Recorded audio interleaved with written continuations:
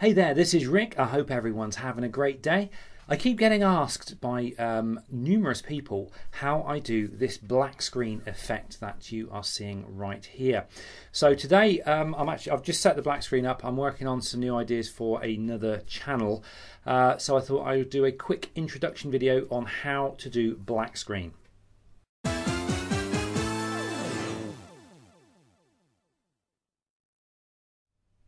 Okay, so the idea of black screen is that you have your subject lit up in the foreground and you have nothing happening in the background, which should be exactly what you should be seeing right now.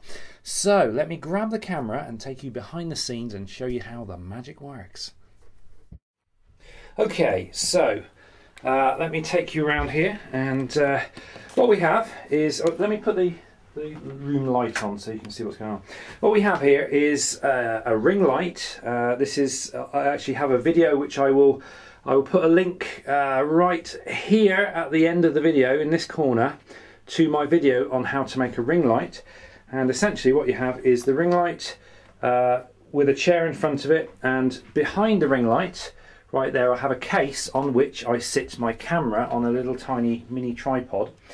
So it actually shines through the back of the ring light, and obviously what I have here is a big black piece of cloth that goes from floor to ceiling on the wall at the back. It's just held up with a couple of drawing pins, and when you go behind the ring light and you're sort of pointing that way, all you get to see is the person sat in the chair with just black screen behind them. Now the idea is, when you're close to the camera, you put your camera on auto settings, what it does, it darkens everything down. So it only, if you're in the middle of the screen here, obviously, well, let me do it, I'll show you.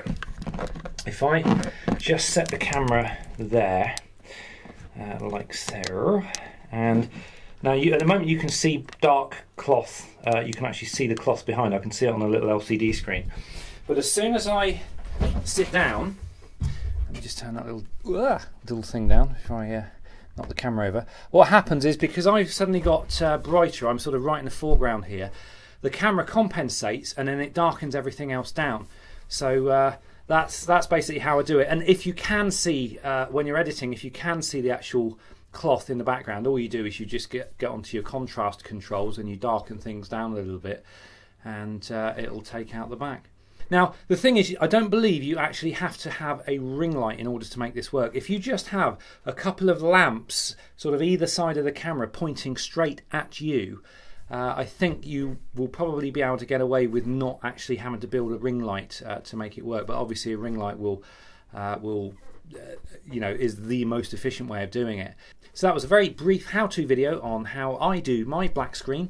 And if you can sort of take any information from this video and run with it, then do feel free. So thanks for watching, have a great rest of the day, and I'll see you very, very soon.